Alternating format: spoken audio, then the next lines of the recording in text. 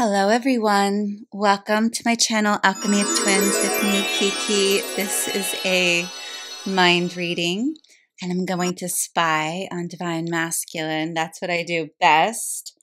And I've laid out the cards here. I prayed the rosary over them.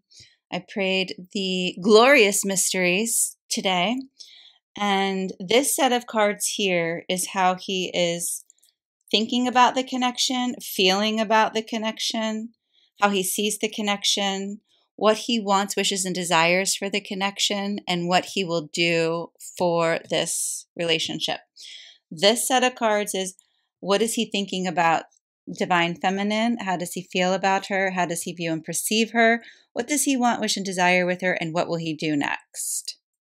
And this set of cards here at the top, this is him. This is how he sees himself in relation to you. Like, what does he think about himself now that you've come this far? And how does he feel about himself? And how does he see himself in relation to this connection? What does he want for his own growth and evolution in regards to you, Divine Feminine? And what is he doing to attain that? And I'm going to ring the bell before we begin this reading. Subscribe to my channel, like this video, and that will connect your energy to collective resonance to assure you of an accurate message. I greet you in the love and light of the one infinite creator. We communicate now.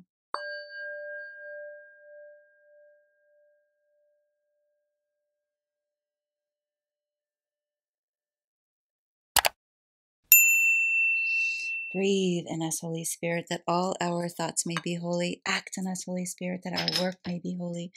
Fill our hearts, Holy Spirit, that we may love only that which is holy.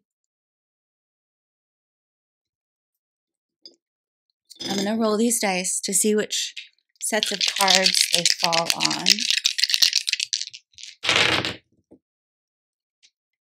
Okay, so we're going to do these sets of cards first. So here we have Mars, and actually we're in the season of Aries, which is ruled by Mars. Mars is the planet of war. And we also have the number 2. So that's about partnerships. So he thinks this relationship there's like some competitiveness. It's like contention among equals. And so let's see what these cards reveal about that. He thinks the connection it supports him and you in your spiritual growth. Your soul is rooting for you. So he thinks that you sharpen one another. It's like in the book of Proverbs, friends sharpen one another. So he sees the relationship, the connection, or currently he's thinking that this connection sharpens me. It helps me and she to improve, to grow, to evolve. So he's thinking that this is a soul connection. It's a soul connection, and that there's good competition, there's contention, and he likes that because it makes him feel that he's growing, he's evolving, he's improving. He also thinks you have more options than you realize. So he's thinking that today, this week, he realizes there's so many more options than he thought there were prior to today. Maybe last week he didn't see all the options.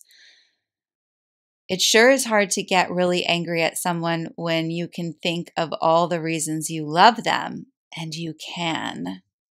So this is a message from the universe. And what the universe is saying is that Divine Masculine, he used to get angry about things with you in the past, just prior actually to this reading. And now he's thinking that the things that trigger me, or the things that frustrate me about her, the things that she does that make me angry, are so insignificant compared to the many, many, many reasons that I adore and love and respect her, that now the pros are outweighing the cons. And so he thinks now he has more options in regards to the relationship. So this could be like freeing up his mind, because where he could be angry, and that can really start the wheels turning in someone's mind, because when you get angry, it goes around and around and around in your mind. Now he has this space in his mind where he really appreciates you and this connection. He sees how valuable it is because it's helping his soul to evolve. And so the planet Mars, that's about the war, the anger. But now he sees it, instead of like anger, frustration, he really sees it as, oh, she's sharpening me and I sharpen her. And this is part of our connection, and this is actually good. So now he thinks that it's a good aspect.